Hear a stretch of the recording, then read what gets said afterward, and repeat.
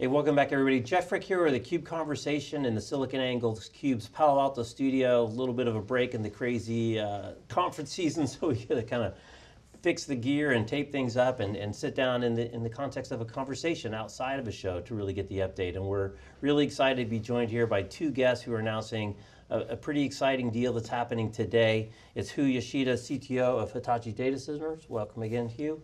And Jack Rondoni, Vice President, Storage Networking at Brocade. Welcome. Thank you. So let's just jump right into it. Tell everybody what happened today and why this is big news.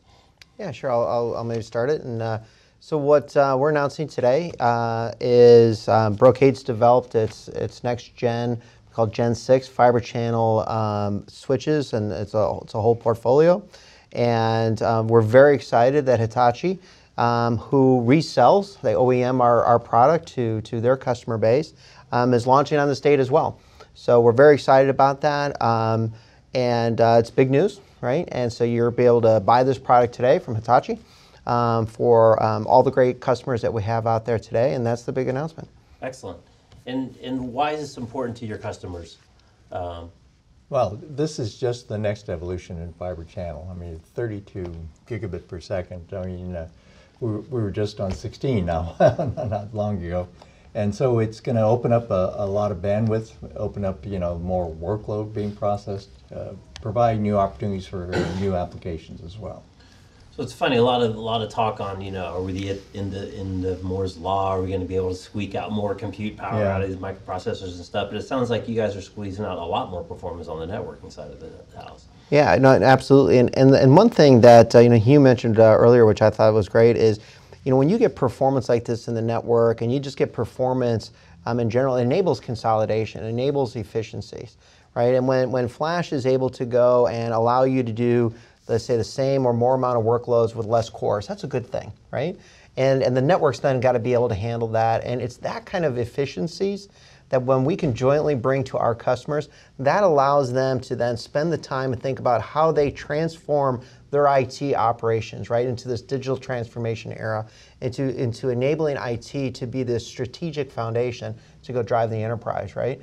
And I know sometimes it's hard to make that connection all the way from Gen 6 fiber channel to that, but that's how that connection goes. So it's been a proven winner to drive performance. It saves money, it enables innovation, and I think the commitment that Brocade and Hitachi have had to quality, to the highest levels of reliability and customer service over the years has really been a cornerstone of our success. It's been a great partnership. I know our CEO likes to say we partner better than anybody in the industry, and that's absolutely true.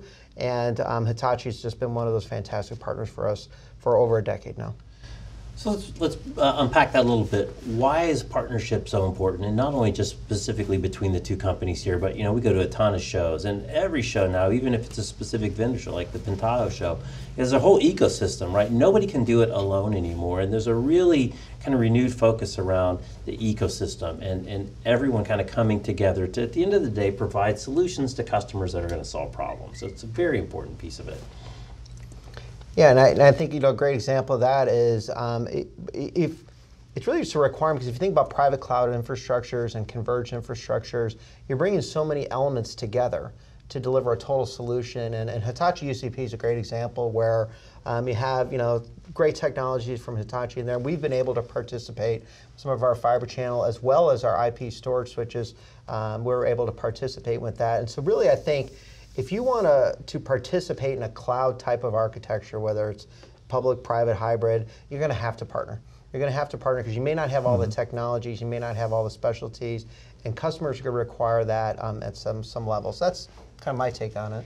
Yes, I mean, we could have tried to develop our own fiber channel switches, but that would have taken a lot more effort and time and distraction from what our core competencies are. Right. I mean, Brocade has a competencies in networking, both IP and fiber channel networking. So it doesn't make any sense for us to try to do that. It was better to partner with that. Right. So, and the future is going to be all about partnering and more toward open source too. Yeah. Right.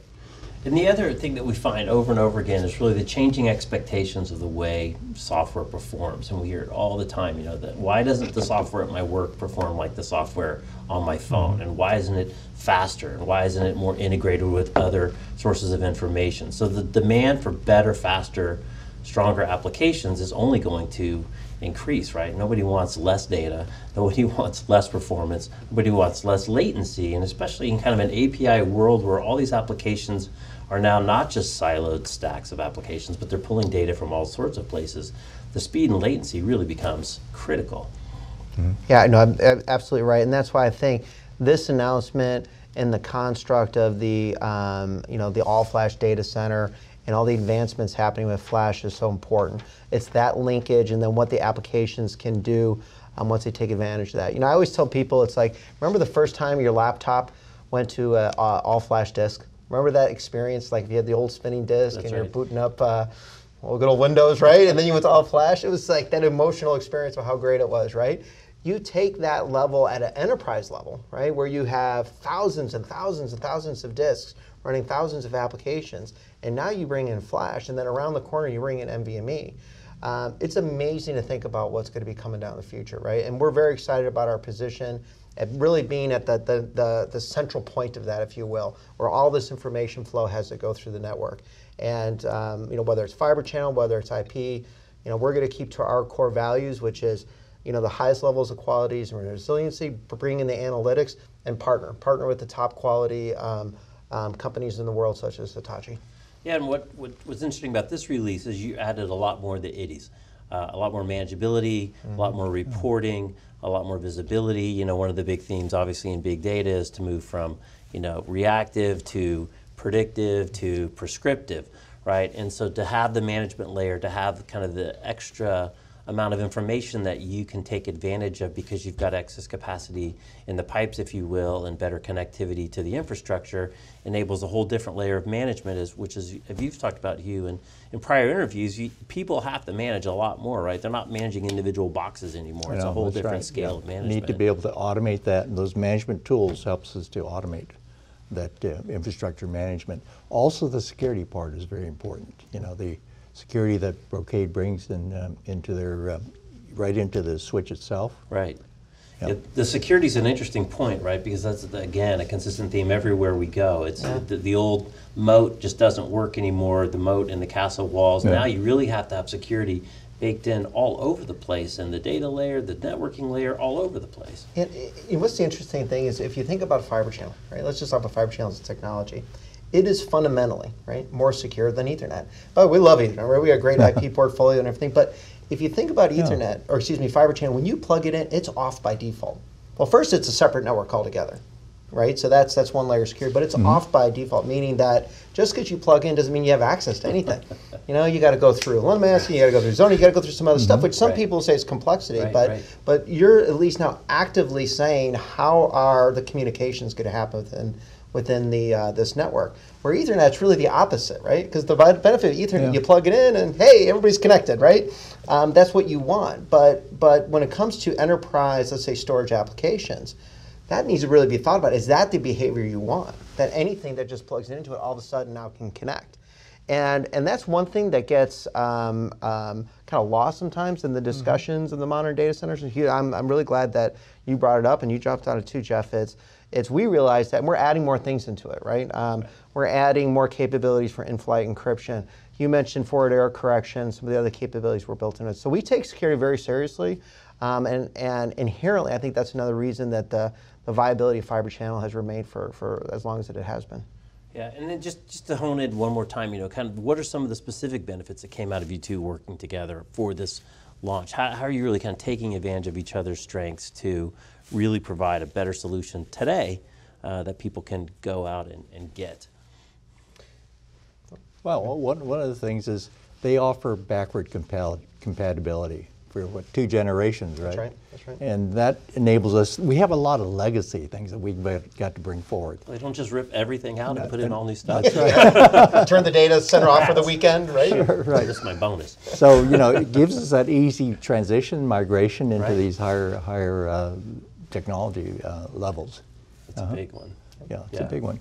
Yeah, and I think when the important part too is when we deliver our systems to Hitachi, they test it with their latest and greatest storage.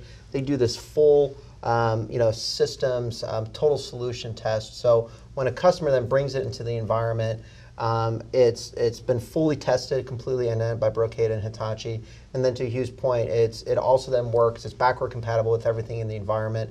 Nothing's going to, nothing will ever break, but so much time and effort is put into making sure everything runs as seamless as possible. Because again, you got to think about the environments that we're in. Right? Those are mission critical, big environments. They got to solve some serious problems. They're not up for science projects. They're not up for risk, right? Yes, they have to advance the technology, but it's got to be done in a way that mitigates risk and is done in a responsible way. And that's where I think when you bring their storage and our network together, as well as their servers, right? We have our technology as part of their server solutions as well.